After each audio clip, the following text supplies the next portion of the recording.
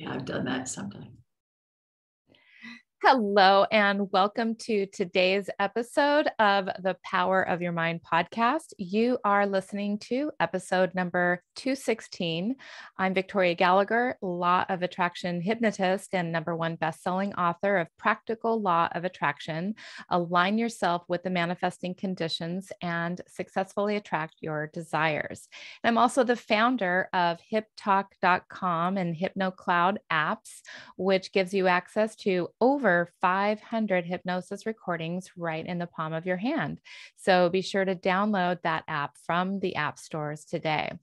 And today I have a very special guest with me, Julie Ryan.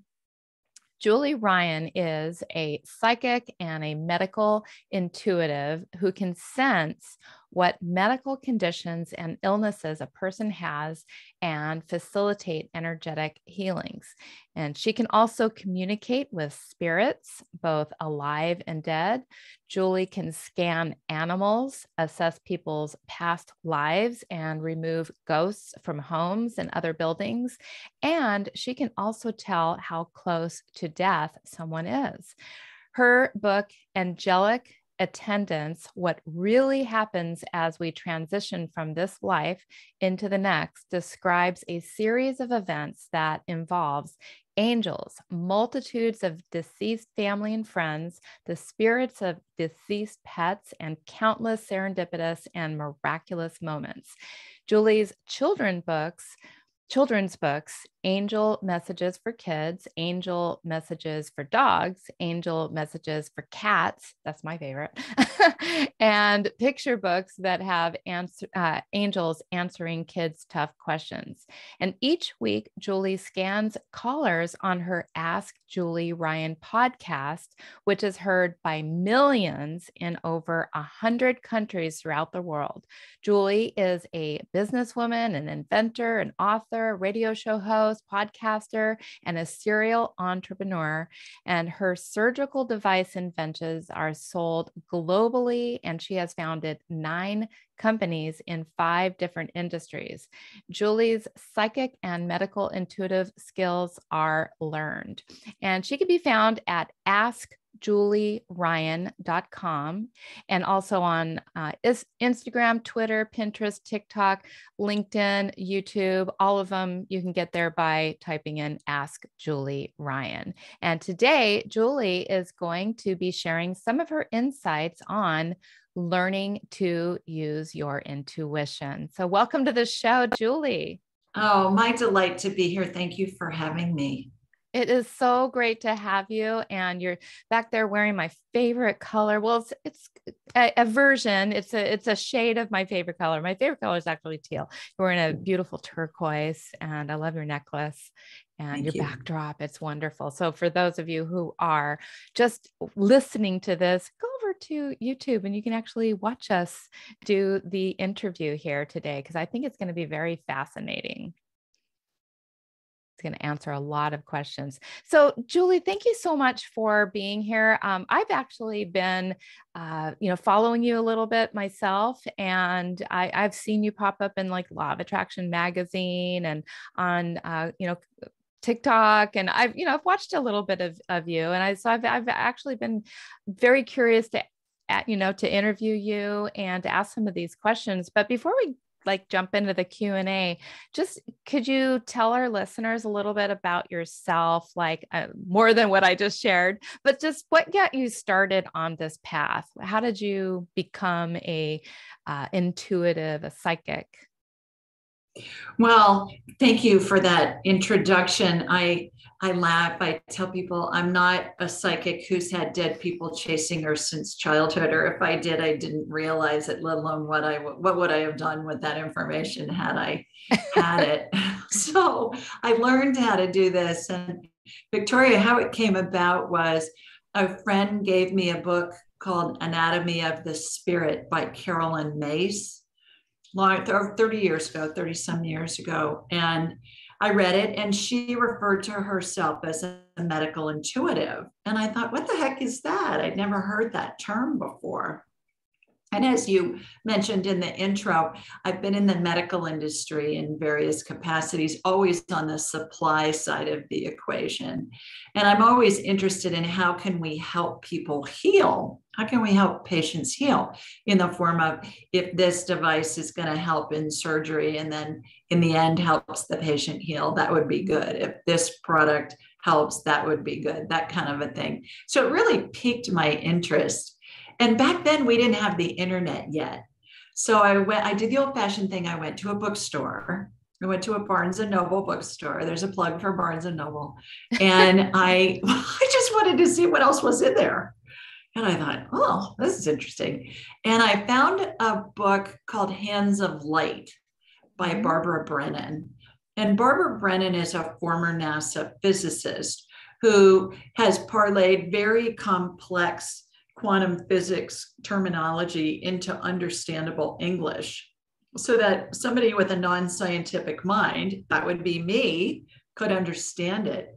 And what she did 40 some years ago, that's how old her teachings are, is she utilized quantum physics principles to help facilitate healing. And I read her book and I was interested to know more. So now I look back at that and I think, okay, I was being led step by step by step. And I called her, she had a school at the time, and I called her school and I said, are you guys teaching this stuff in my area? Sure enough, there was a graduate of her school teaching in my town. And I studied with her for 6 years. And I'd say I could have gotten an MD or a PhD for the money and the time and effort that I spent doing that. But it's what led me on this trajectory. And interestingly enough, Victoria, my friends at the time were saying, why are you doing this? I said, I don't know. I have no idea. It's just interesting. And now fast forward all these years later, and the last 5 years or so, this is what I do full time now. I love it. Yeah. I mean, I think that when we're led, much like how I was led into my career path, it's hard to really explain to people exactly what you're doing, or even to ourselves exactly what we're doing and why we're doing it. But, you speak to that in, a lot of your teachings. It really is about your intuition. It can't be like logically explained. So, well, good for you on really tuning in and being led. And I love that Carolyn Miss book myself. I actually read that back in the day as well. So, that's very fascinating. So you probably already know all the questions I'm going to ask you today, because as we know, psychics are people who read minds, right? Well, actually, you're right. That's what a lot of people believe. And I don't find that to be the case, because I don't read anybody's minds. I believe that's an invasion of their privacy. What I do is I connect with them spiritually and have a conversation with their spirit. So I'm not going to be given any information that otherwise I wouldn't have access to. And it's really fascinating because oftentimes people will want me to scan a family member. This morning, I had a client who wanted me to work on her son who was 14. And so I'll ask telepathically, I'll ask that other person's permission. This kid, I said, okay, I'm talking to your mom. She wants me to scan you, do a medical scan. It's kind of like I'm a human MRI. Is it okay if I do that? And he said, yes, talk to me about it. It's okay. If somebody says no, I won't scan them, because like I said, I think it's an invasion of their privacy. I operate under HIPAA rules. Here in the US, we have the health information, information to keep it secure, supposedly. At least that's the intention. And I don't violate that. But as far as reading people's minds, when you're like in a Vegas act and there's a magician and the magician's reading somebody's mind, what they're doing is, our heads are big satellite dishes, Victoria, and they receive and transmit frequencies. Every spirit has a frequency that they keep throughout all of their lifetimes, and every thought has a frequency of its own as well. Thoughts do not originate in our heads, they originate in the ethers, and we pull them in based on what we're thinking about. Now, thoughts are broadcast on a channel similar to a radio station. For instance, if you're listening to classic rock on 94.7, that's 94.7 megahertz. That's the frequency on which that music's being broadcast by that station. Thoughts are the same thing.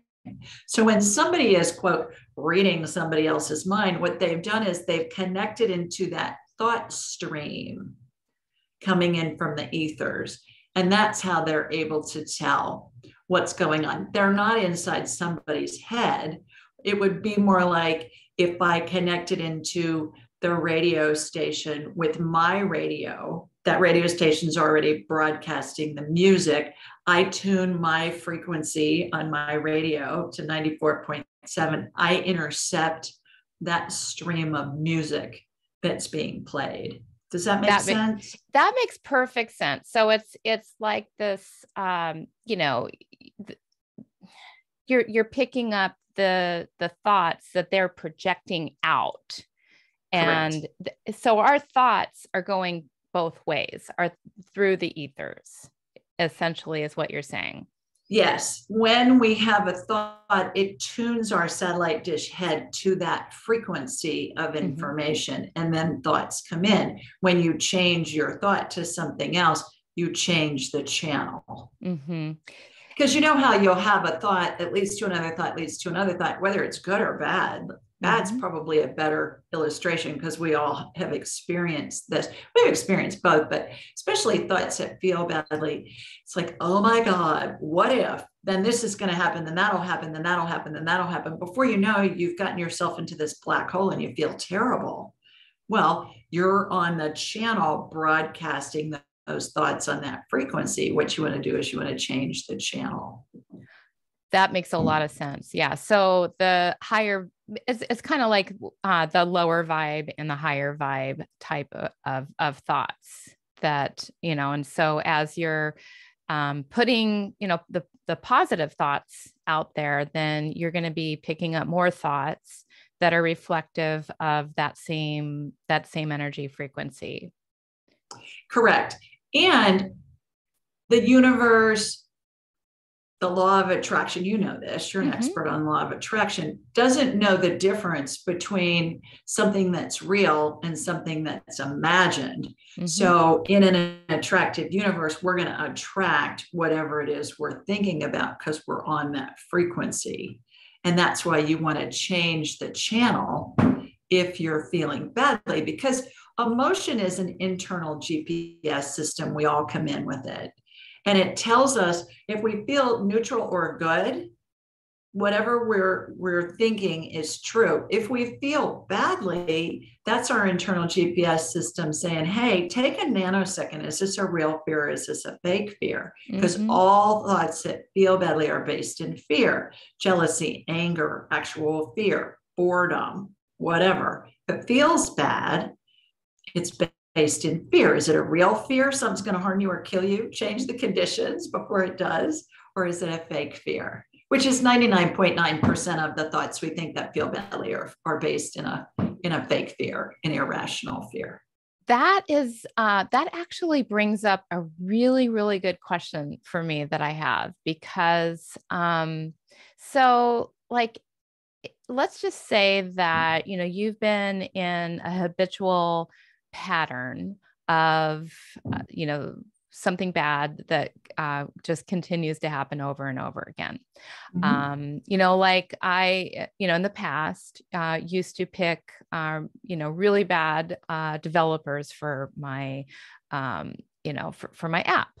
And so I've now moved into where I feel like I, pick the right people, but I still have these grumblings in my stomach, or like something bad is going to happen. And I don't know the difference between, am I tapping into my intuition, or am I projecting something that is still unresolved from my past? And how can a person like really tell the difference between those two things? What you're doing is you're tapping into a limiting belief that's false based in an irrational fear that's also false. Like, oh my God, if, we're going down this black hole. If I get a developer and the developer's a crook and he steals my stuff and blah, blah, blah, blah, blah, blah, all the way down. And then you get paralyzed in fear. So what we want to do is we want to nip that in the bud. Mm-hmm. And this is a technique I came up with, and it's called the 2-minute rule. And here's how it goes. When you have a thought that feels badly, you just ask in your head, takes a nanosecond, you ask, is this going to kill me in the next 2 minutes? And that's the response a lot of the time. If it is, get out of the road before the truck runs you over, right? Right. If it isn't, which is 99.9% of the time, that's a limiting belief that's false, based in an irrational fear that's false. As soon as you do that, you change the channel, because what this does is it lets us be able to have a truth barometer instantly, and we don't get stuck. We stop that before we go into the black hole, and then we're sending out that vibe and we're attracting exactly what we don't want. So the 2-minute rule, is this going to kill me in the next 2 minutes? I love it because it's free and it's convenient. It works anywhere your brain is. Your brain's usually with you wherever you are. And you can use it unlimited times. Yeah, usually. You could use it unlimited times in as many situations as you want every day. And when that becomes a habit, what happens is then you're in a frequency where you feel good most of the time. You're attracting more good feeling things. This gets into your wheelhouse now, where your expertise is. And also we can get guidance, because to your point earlier, Victoria, spirit doesn't communicate on the I feel crappy channels because the frequency is too low. So when you have a thought that comes in, maybe I'll check out that website. Maybe I'll talk to this person. Maybe I'll go to the bookstore or go to the library. That's all coming in from spirit, your spirit guides, God, the universe, your angels, whoever, all the collective consciousness. And when we're on that hamster wheel of fear, nothing changes. The more we try and control a situation, the more we attract what we don't want. So the 2-minute rule is so helpful. So whenever you're feeling that yuckiness, that is your GPS telling you that you're thinking unproductive, fearful, limiting thoughts, and you're not going to get anything good out of that. I mean, there's no reason. I mean, the 2-minute rule, ask yourself that. If it's not going to kill you, then change the channel, because now we're back into creation mode. Before, we're just in reaction mode. Right. And a couple of other points. It's not telling you that the fear is false. It's telling you this is worth checking out. Is this a real fear or is this a fake fear? Most of the time, 99.9% of the time, it's a fake fear. So that's number one. Number two, when you feel good 100% of the time, you're dead, because we create out of the contrast. When we know what we don't want, it helps us create what we do want. And having that internal GPS system called emotion is such a benefit, because it helps us create, and it helps us know if this is a real fear or a fake fear. Absolutely. Yeah. I love that, because, it, by just tuning in to your emotions, which, we do kind of naturally, we're able to tell if our thoughts are, producing what we want rather than what we don't want. So when we tune into those emotions, we listen to the thought, we hear, okay, now we can go ahead and create whatever thoughts we want to be thinking. Because, the way I'm kind of seeing that is that, this is like an old pattern. So you have to interrupt that pattern. Right. Versus just send that thought away with love and watch it fade away. Well, you're still in the same frequency. You're still in the same channel. You got to change the channel. You got to disrupt that somehow. And the 2-minute rule works. Funny thing about the 2-minute rule, I've been teaching it for a while.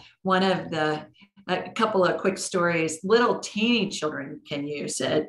There was a gal who's a client, and I was talking to her, and she said her daughter got in the car from school and in the pickup lane. She said, Mommy, I used the 2-minute rule today. I think she was a first grader, so she probably was 6-ish.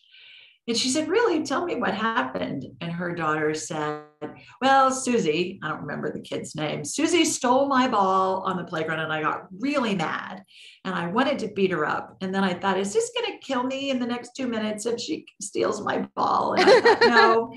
And the mom said, So what did you do? And she said, Well, I went and I talked to Susie and I said, You stole my ball. Can we play together? And she and Susie played together. And so this 6-year-old had a problem solving technique that she understood. Little teeny children get this. And when you teach it to them, my goodness, what can they avoid in their lives by doing this kind of a quick nanosecond of a mental note that you can do while you're talking to somebody, that you can do while you're doing something else. I mean, our brains multitask, not just women, men's do too. Women's do better, but men's do too. And then the opposite end of the spectrum, one of the graduates of my training is a physician in London, and she had a parliament member come and say, I need anti-anxiety medication because I'm so stressed out, I can't take this and I feel like I'm going to burst. And so this doctor said, well, let me teach you this technique. So she taught her the 2-minute rule. And then 2 weeks later, the parliament member, she was a Tory party member, came back and she said, oh my God, you were so right. I taught it to my staff. My staff taught it to other friends on other members' staffs. They taught it to their members. The 2-minute rule is being used in Parliament in London now.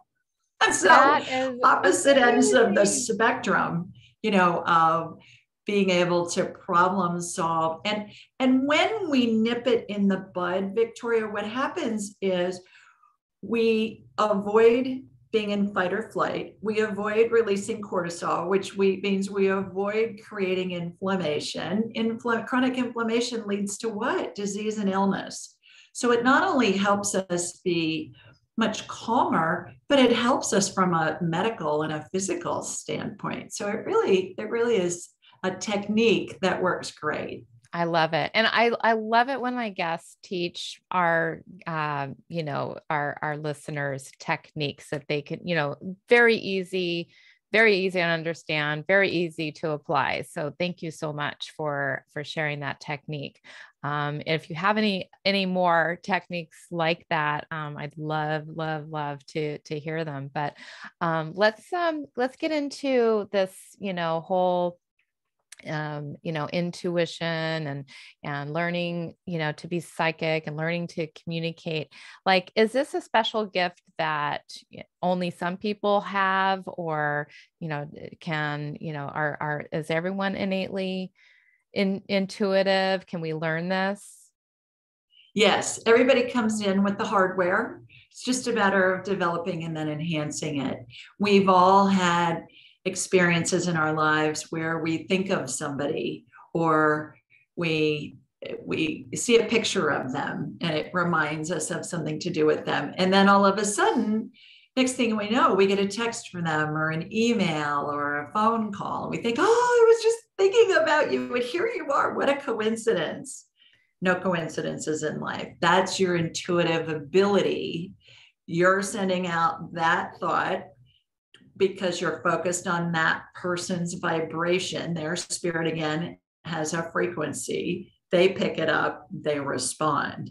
So everybody has had that experience. Yes, we all have the ability. It's just a matter of learning how to recognize it, how to be able to tap into it, and then how to validate it. Mm-hmm. Most of us will have a thought if we've lost a loved one and something happens, and we'll say, "Oh, that's from grandma," and then what do we immediately do? We say, "Oh, that's just my imagination. That's not real. Mm-hmm. I'm making that up." No, it's that first thing that comes in your head instantly is what is true. That's grandma communicating with you. That's grandma sending you a sign. Again, our heads are big satellite dishes. Go back to that concept. in order to communicate with anybody that's deceased. Whether you knew them or not is irrelevant. Mm-hmm. Who do you want to talk to? Your dead grandmother, Moses, Aristotle, George Washington? It doesn't matter. You think of them, that connects you into their spirit. And then you just say something to them, either aloud or in your head. Can be a question, can be a statement. They're going to respond. How you know it's coming from them is it happens in an instant, as fast as you can snap your fingers, or before. Oftentimes, spirit will be answering your question before you've even thought of it all the way. And that's how you know that that's from spirit. When you think about it for a couple of seconds, that's your brain talking to you. Mm-hmm. That makes a lot of sense. The more you do this, the more validation you're going to get. The more validation you get, the more you trust it. And that is just second nature. You know, the way I have described that, and I'm not really sure if this is the same thing as channeling or, you know, just receiving, you know, insights from, you know, from people, or if it's kind of like the same thing. But the way I've described that strengthening of that intuition and strengthening the bond, you know, between you and your intuition is that, you know, when you take the information and you apply it, and, you know, when you get these strong insights, but then you don't do anything with it, then I think that, you know, kind of closes off the communication channel, because of you're almost like disrespecting, you know, the advice. Like if you just, you know, if you went to a wise person, you kept asking them questions and they kept giving you the answers, and then you weren't doing anything with it, you know, eventually they're going to say, well, you're not really going to use this information anyway. So, what are your thoughts? That's the way I've always kind of explained it to people. Couple of thoughts on that. Number one, utilize the 2-minute rule. When Mm-hmm. you don't act, you're in fear. What are you Mm-hmm. afraid of? Is this a Mm-hmm. real fear? Is this a fake fear? When you're in fear, spirit doesn't communicate with you because the vibration, the frequency is too low. Because you think about spirit is just energy without a body. When our spirit's connected to our body, what happens is it slows down the vibration simply because the body has mass. So spirit's pure love. Spirit's not up there going, oh, you know, you're just not paying attention to me, so I'm not going to mess around with you anymore. That's a human emotion. Okay. Spirits are all pure love. All they know how to do is send love. Mm-hmm. Spirits are not going to interfere with our lives. They're going to intercede and intervene if asked. So they're not reading our thoughts, but they are putting ideas into our heads. And to your point, does it make sense for me to act on this? Can I get out of enough fear to be able to act on this? And then when we ask for their help, they are more than happy to oblige. You say, hey, Grandma, I need you to help me find my lost bracelet. And then Grandma's going to help. But before then, Grandma's just going to be watching you, looking around for your lost bracelet, wondering what the heck did I do with it? And so that's my understanding and my experience of how spirit works. I use the analogy, Victoria, of the sun. I talk in analogies a lot because it gives our human minds a frame of reference for all this woo-woo stuff that we're talking about. And well, really, and I use the example of the sun. If you think about it, the sun does one thing. It shines. It don't care if it's raining where you are. If it's cloudy, the sun's still shining. It just shines. Yeah, That's you what may not be spirit able to does. see it. It might be covered up Exactly. by the clouds. Yeah. Exactly. But the sun just shines. And that's what spirit does. Spirit just loves, just sends love. There's not all of the personality behaviors stay with the body when somebody dies. So the most atrocious human that ever lived, their spirit's pure love. They're in heaven with everybody else. And that personality profile of that person stayed with the body. That was their role that they assumed in this lifetime, similar to an actor in a play. That is an amazing analogy. The sun just shines, the spirits just love, and the personality dies with the with the body. It really makes so much sense because like, so the personality and the body are like, they come as a package, essentially. And this is the body and the, and the character that I, am playing in this lifetime, but the spirit that's just that pure love and, is still, is still out there, is still, and speaking of that, since you mentioned that it dies with the body, the character, the role, the personality dies with the body. So the spirit, does it ever come back and assume another role in another lifetime? Yes. Yes, that's why past lives are so much fun. I do past life scans all the time, and it's different. Of course, I'm an entrepreneur. I have to do it in a different way. But I will imagine myself in this endless hallway that has very narrow walls and very tall ceilings, maybe a 30 or 40-foot tall ceiling, Victoria. And on the walls are big square mirrors lined up perfectly vertically and horizontally, as far as the eye can see, into infinity. And each mirror represents a different lifetime. So we'll ask a question like, does Victoria have any past lives in which she was a writer and published a book? And then those lifetimes that correlate with that question will come out from the wall, those mirrors that represent those lifetimes as if they're on a hydraulic arm. And then I'll say, show me the one that correlates the most. That one will come out the farthest. And then I'll envision walking into it and I'll be given where it was, when it was, a little bit about what went on. And then we'll correlate it with what's happening in your current life. So it really gives us lots of information. And an analogy I like to use for past lives that I think ties into your question is, think of Hamlet. How many times has Hamlet been performed since Shakespeare wrote it in 1602?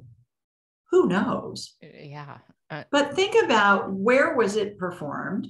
In what country, in what city, in what language? What was the year? What was happening in the world? Who were the actors? Who was the director? Who was the set designer? Who was the costumer? All of that. Same script, different perspective each time. So lifetimes, we come in with things that we want to explore, and I'll see snippets of that script go through multiple lifetimes, and so we can look at it from a different perspective. So you may like have the same theme kind of throughout several different lifetimes. Okay. Exactly. Let's say I talk to parents sometimes who have a child who committed suicide, or a spouse or a parent or a loved one. And that is just so hard to understand for the people who are left behind.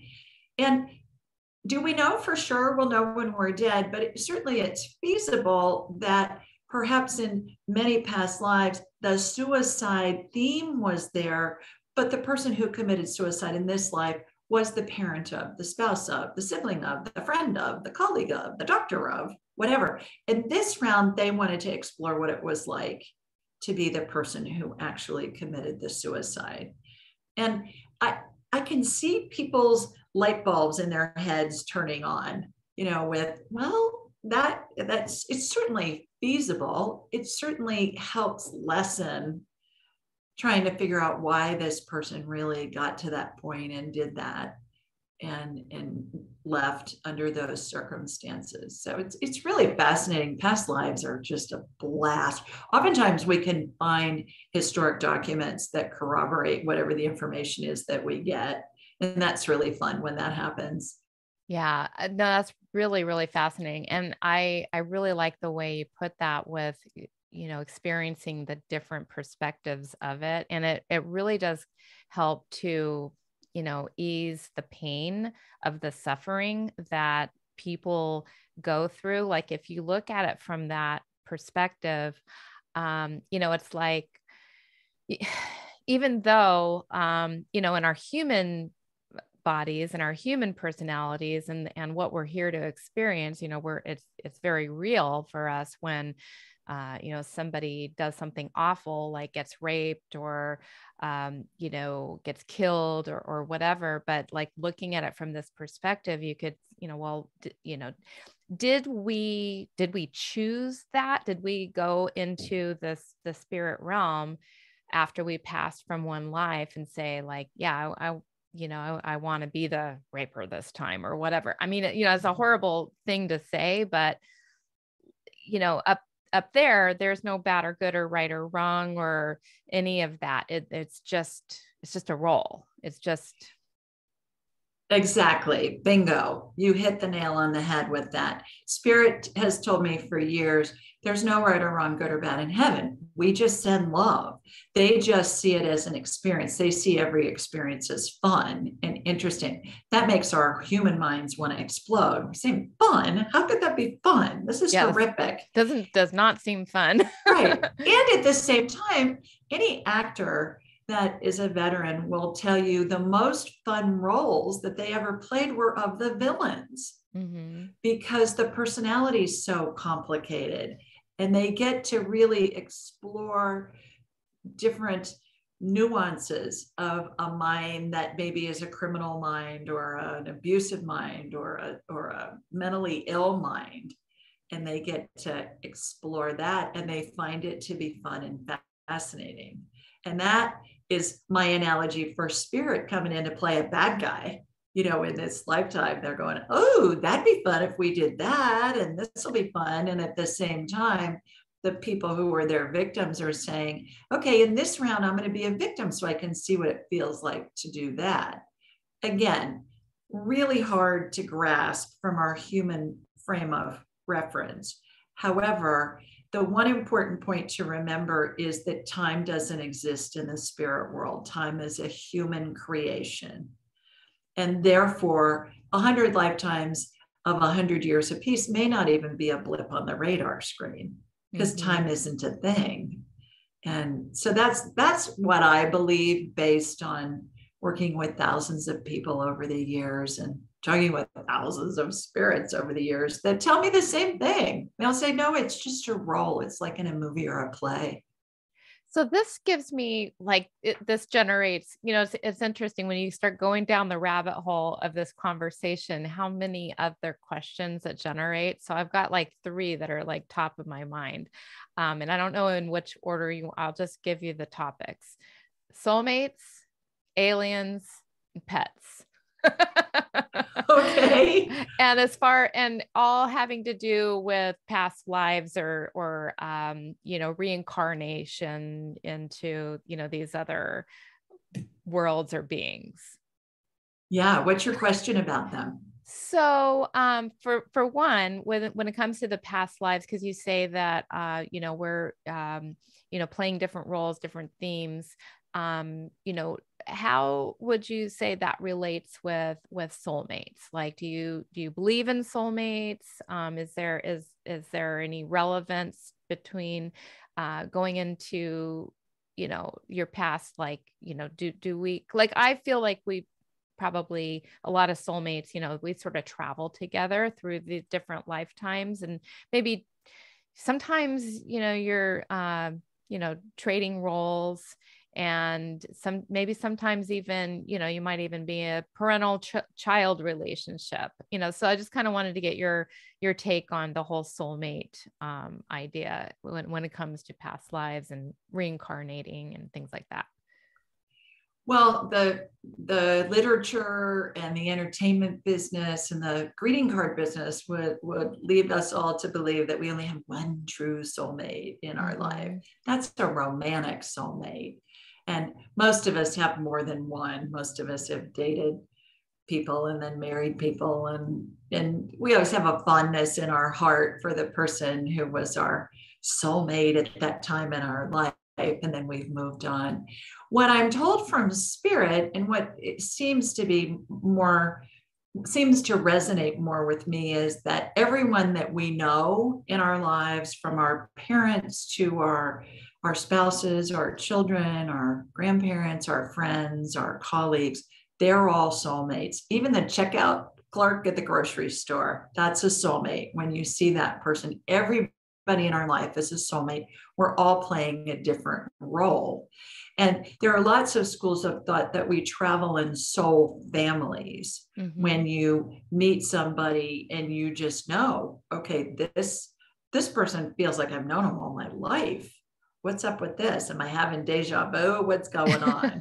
Yeah. And so, yes, soulmates are absolutely a thing.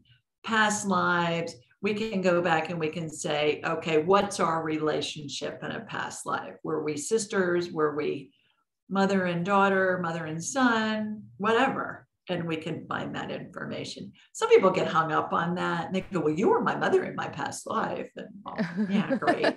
It's interesting. I don't know that it really has, much reference other than what was their relationship and what are you exploring in this life? It's about what's happening now.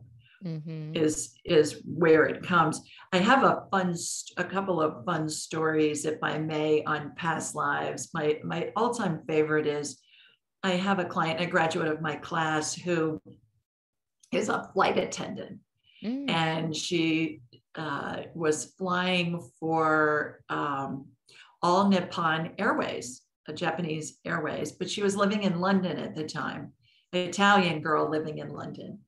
She'd never picked up a pair of chopsticks ever in her life. And that's important to remember for this story. But her question was, why can't I find a man who's willing to commit? The men that I meet are wonderful, but they don't want to commit. And I want to get married and have a family. Fine. So we did a past life. I said, does she have any past lives? This one comes out. I walk in. It's Kyoto, Japan at the turn of the 20th century, like late 1800s. She's a geisha in that lifetime. Oh. Well, what's a geisha? A geisha is sponsored financially by a man, normally who's married, and they're their escort. They're their extra. They're their other. That man who's the geisha sponsor can't ever commit to her, but is still in her life. Yeah. And when I told her, I said, okay, you were a geisha in Kyoto, Japan in 18, whatever it was. And she gasped. And I said, what's the matter? And she said, that's where I did my training when I flew for ANA. And she said, I got there where all the other girls in the training were Japanese. I had never picked up a pair of chopsticks. I knew how to use them from the start. She said, my fellow classmates were teasing me and saying, oh, you're lying about that because you use chopsticks as well as we do. We've been using it since the cradle. So that was fun. And then another one that's one of my favorites is that there's a gentleman who's a client who's a very successful executive of a publicly traded massive company. And he had cancer when he came to me. And so we were working on him physically, and we did a past life thing as part of his physical healing, his medical healing. And what we found was that he was an admiral in the British Navy in 1700 and something, and he controlled the Atlantic Fleet. And he's very well known for some battle with the French in 1700 and something. I don't know naval history for Britain. I know some naval history for America, but I don't know British naval history. Well, we looked up, we got the guy's name, we got all this information, what the battle was that he was famous for, all that. All of it was absolutely verifiable online with historic documents. So then we made the correlation. Well, he was used to commanding massive numbers of people in that lifetime. In this lifetime, he's commanding multiple, massive numbers of people in multiple locations where his company has offices. And he's really good at leading, but not as good at receiving. Well, when you're sick, what do you have to do?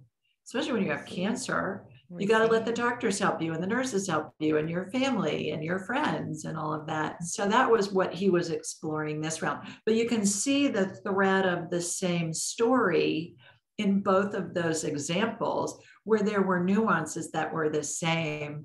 They were just being applied at a different time in a different place. That makes so much sense. So a lot of, we're still kind of completing the story from other lifetimes, perhaps. And that's setting up it's kind of setting up the role or the situation, the events that, who we're going to meet and all of that. It's setting up what's going to happen in this lifetime, because we have to, it's like part 1, part 2, part 3. Exactly. This life is, part 853,000. And then we go back to heaven and we think, okay, I've checked it out from these vantage points. What if I look at it from this vantage point? So I'm going to choose that mom and dad. I'm going to be born at that time in that place into those circumstances. So my life will have a trajectory that will allow me to explore and experience this next round of, what episode 15 is going to be.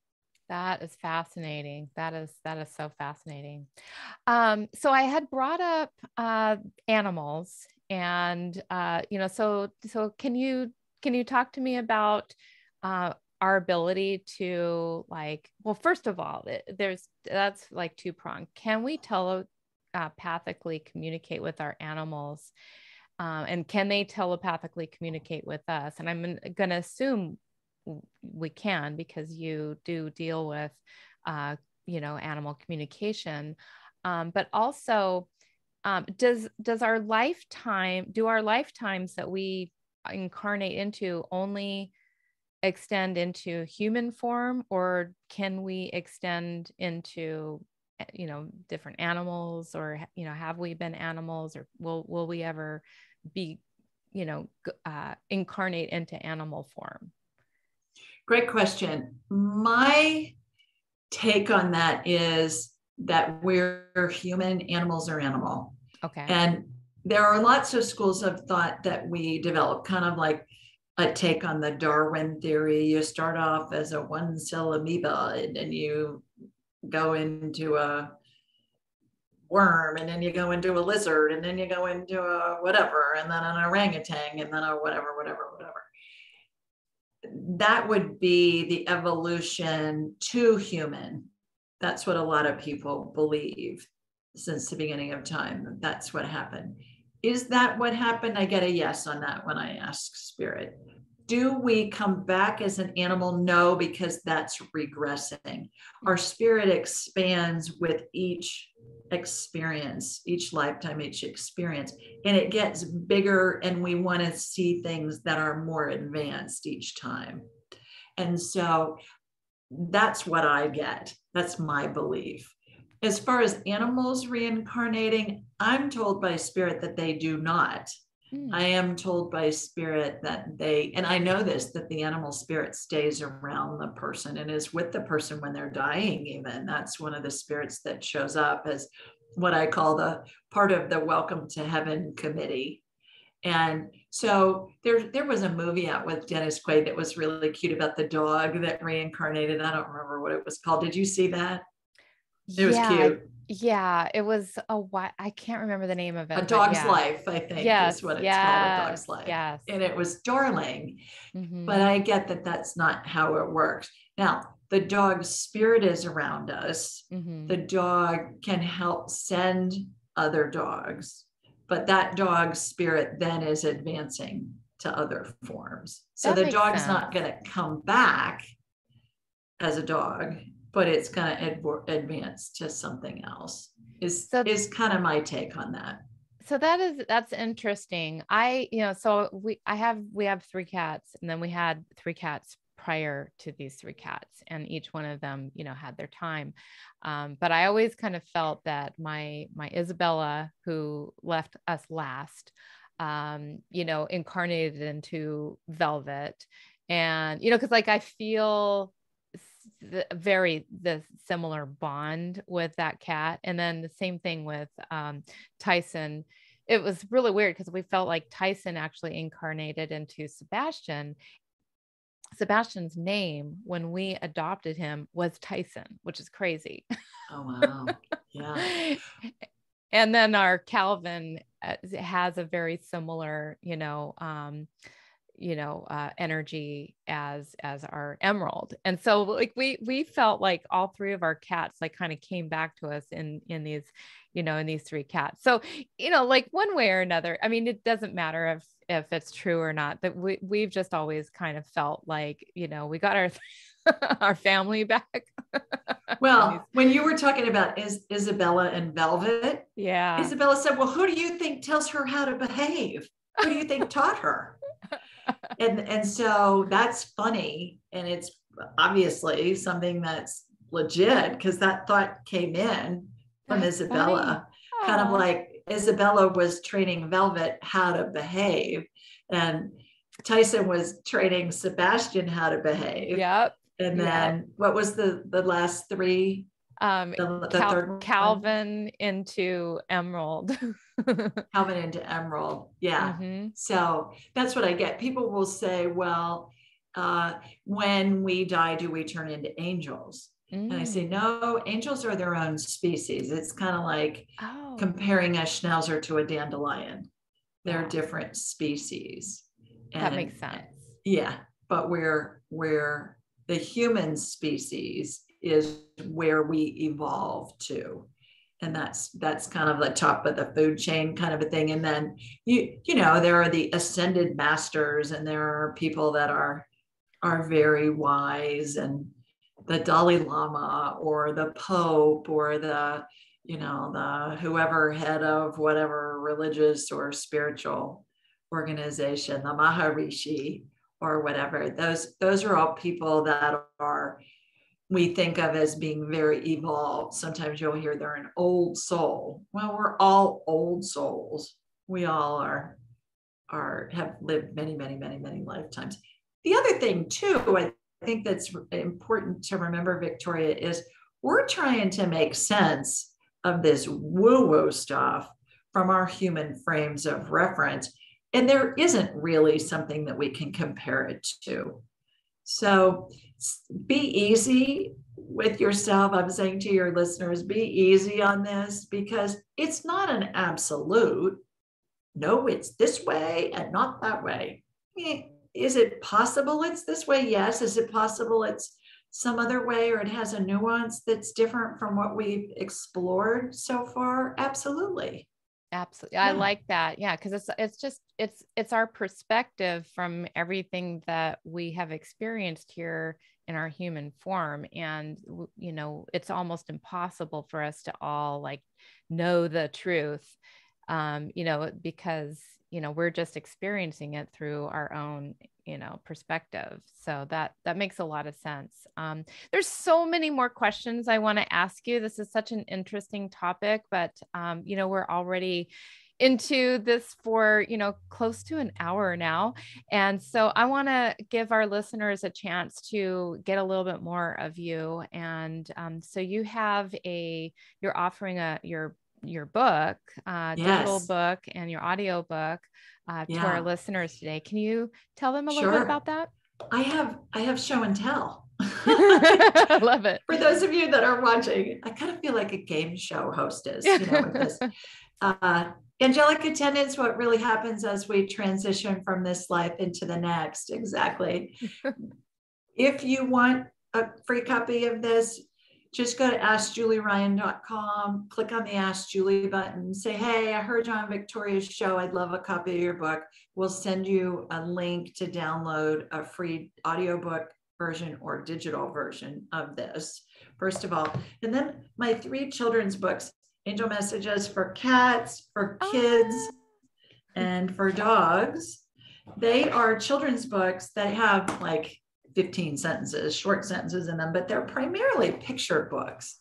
And the illustrations are just darling. And it talks about how we all come in with the ability, we're a spirit attached to a body, all of that. These came about because I've had so many moms over the years, Victoria, who've said, can you please help me explain to my small child what happens when somebody dies?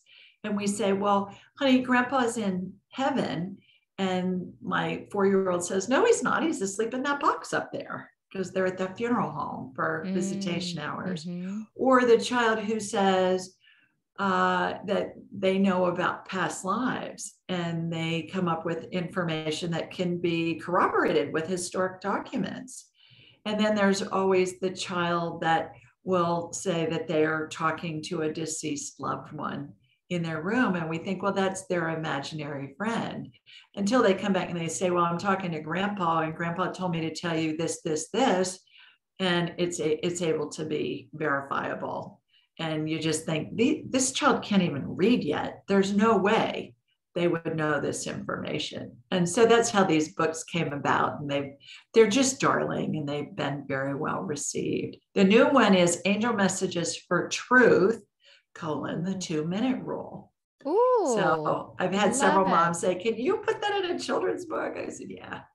Oh, So that's wonderful. That's the next one. Mm-hmm. So they can ask for, if they have children, they can ask for the digital versions of those children's Yeah, books if they want the well. book for dogs or for cats or for whatever, then we'll send the digital version of that too. If you want the paperback, you can buy those, but the audiobook and the children's books really are good in paperback, because it's kind of hard to get the same feeling, on a pad, an iPad, or a laptop, but you'll get the gist of it that way. And they can get those books on Amazon or anywhere. Other place? Yeah. Anywhere. Amazon, Barnes and Noble, Apple Books, wherever.